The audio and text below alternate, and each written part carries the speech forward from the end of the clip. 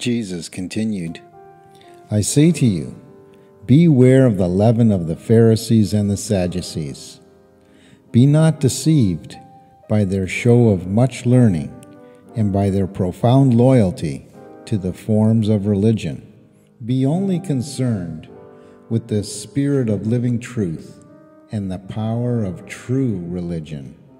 It is not the fear of a dead religion that will save you, but rather your faith in a living experience in the spirit realities of the kingdom. Do not allow yourselves to become blinded by prejudice and paralyzed by fear. Neither permit reverence for the traditions, so to pervert your understanding that your eyes see not and your ears hear not.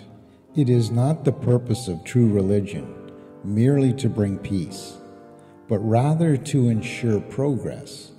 And there can be no peace in the heart or progress in the mind unless you fall wholeheartedly in love with truth, the ideals of eternal realities.